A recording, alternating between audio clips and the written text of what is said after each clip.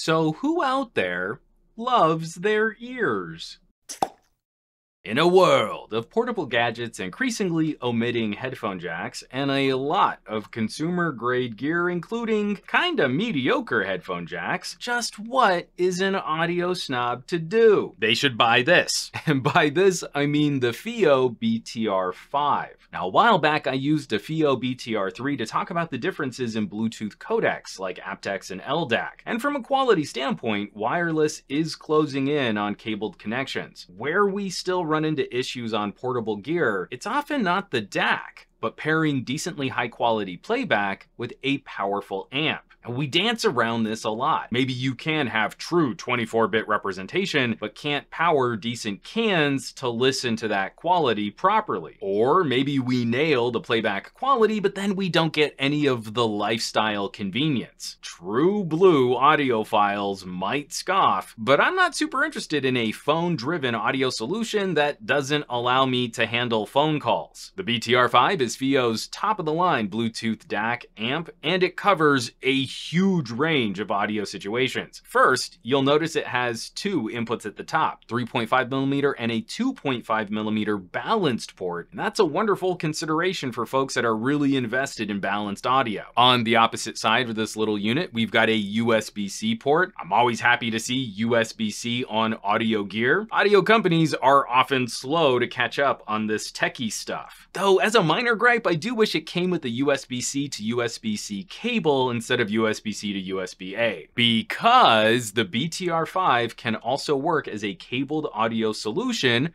over USB-C. Now plug in some nice headphones for your phone, then move them directly over to a laptop, and it's kind of incredible to see a USB audio device this small with wired and wireless playback options. I will admit the build is a little concerning as it's glass front and back with a metal sandwich stripe. It comes with a little plastic clip case and I'd recommend just leaving that on. I don't see any reason to take this off. And the front face has a cute little ticker display to control playback settings, EQ, amp output, and it alerts the user to which codec is being used with your phone. Fiio has improved here quite a bit because there's so much to control. Folks used to the simplest version of true wireless earbuds might find this a bit fiddly or a little intimidating. Now, Fiio estimates around 9 hours of playback on a single charge, and I had no issues running it for a full workday with some room to spare at dinner time. The tech stuff is on point, but this is an audio playing gadget, so how does it sound? Pretty darn good. Measuring output similar to how I test phones, this is one of the best portable audio solutions I've tested this year over Bluetooth on LDAC. It's lower self-noise than any phone I've tested outside of an LG V60. The distortion numbers and dynamic range are in similar ballparks. It's performing better over Bluetooth than most of the wired solutions built into our portable electronics, or any of the standalone inexpensive USB dongles we've tested. And then you hook it up over USB-C and everything gets a little better still. Noise drops a little more, dynamic range improves. This is a punchy little audio beast. Better still, it's working a solid dual stage amp. Inexpensive earbuds really don't need the total output of what this thing can do, so it's better to dial that back.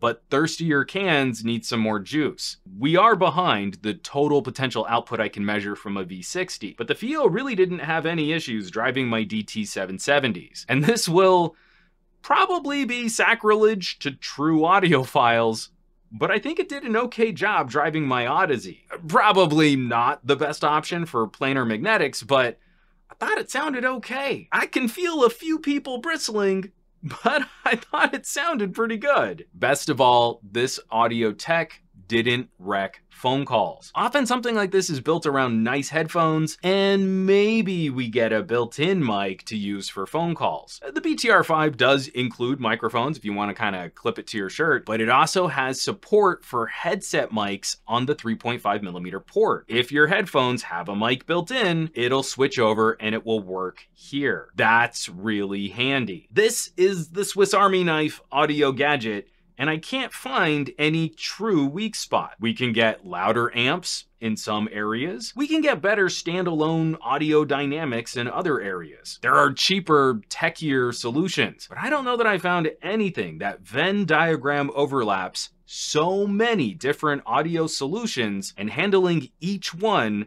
as well as this little bugger right here. So the price should be a little higher. It does several jobs very well and with great crossover gadget support, wired and wireless. This is the price I'm now judging premium portable audio by. So if your phone can't support the headphones you want to use, or you want one solution to properly power good audio for multiple gadgets, this Fiio is earning a top recommendation. I'll of course leave some links down below where you can find more info on the Fiio BTR 5. Maybe shop one of these puppies online.